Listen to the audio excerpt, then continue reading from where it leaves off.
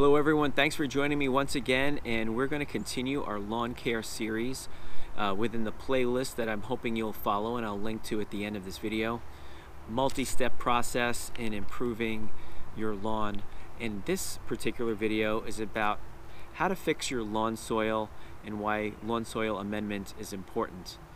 I can tell you that too many chemicals are being sprayed on our lawns today.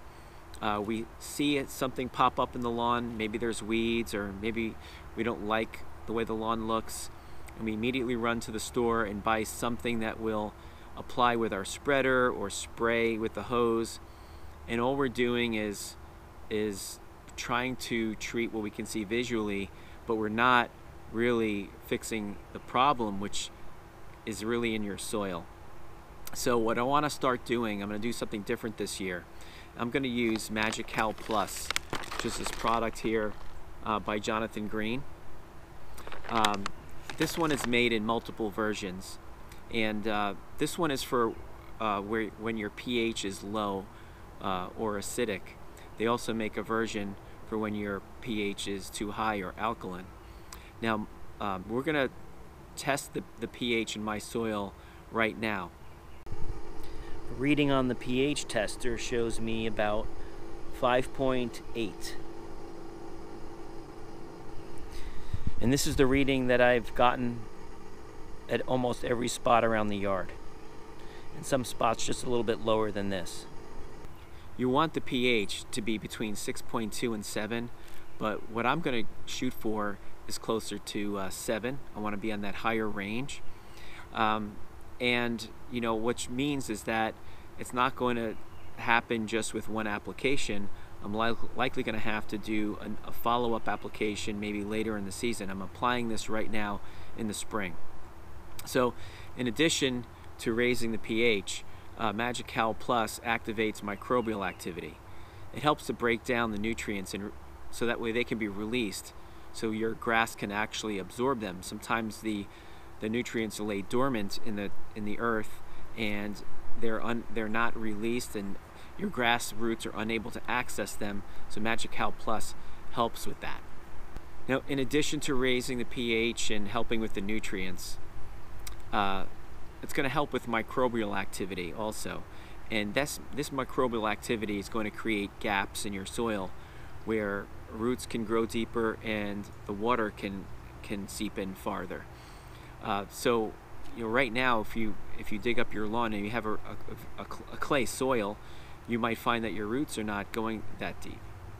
Worms will also thrive in this environment, which helps again create more gaps in the soil. So over time, you're going to notice that your soil is changing. If you have a clay soil, it's going to change from from clay over to nutrient-rich topsoil. Now take a look at this picture that I'm going to put up on the screen. This is a photo of someone's pool that was being dug, and at the time you can see the excavation happening, and you look at that, it looks like about 18 inches worth of dark topsoil, and that happened over time utilizing these Jonathan Green products that help with your soil. Now this is not going to happen, like I said, in 1 year. This is multiple treatments over the course of a few years, but this is what you're shooting for. Now, like I said, this will help with loosening your soil. A lot of people, including myself, over the past have gone out and rented aerators, and in theory that's a good thing to do because you want to aerate your soil.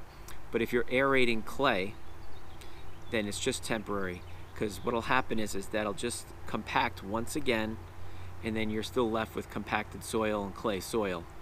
All you did was temporarily aerate it. So what we're trying to do is aerate the soil on a permanent basis by changing your lawn soil altogether. So now I'm going to go out there and apply Magical Plus. You're going to watch me do it.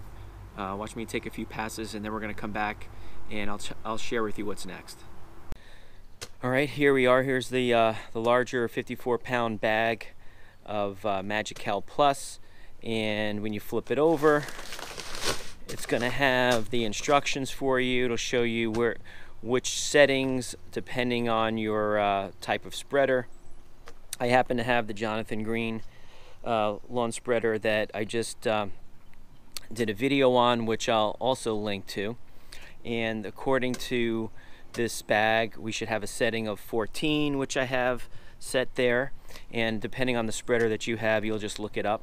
Okay, it's going to explain to you how to apply it, which direction to go in, and it's pretty simple. So let's get this product into the hopper, and we'll start applying it.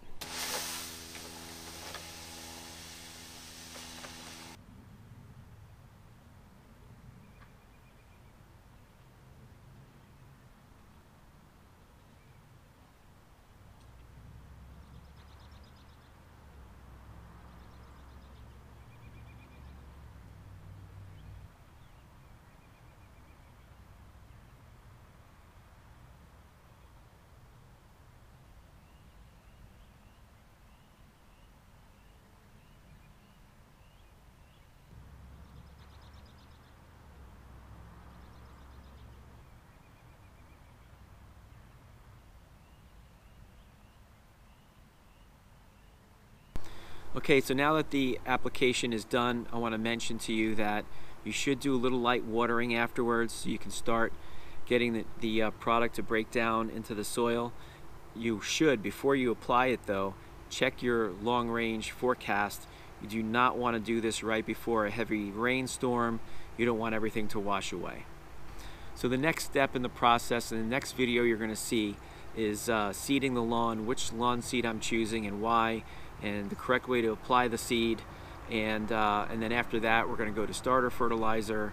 So it's going to be like I said, a multi-step process. I hope you join me and watch all of these videos over time. We're going to continue this at least for the next year and watch the entire playlist, and you're going to watch how my lawn transforms from something that may have been ordinary at one time to one that will be the envy of your whole neighborhood.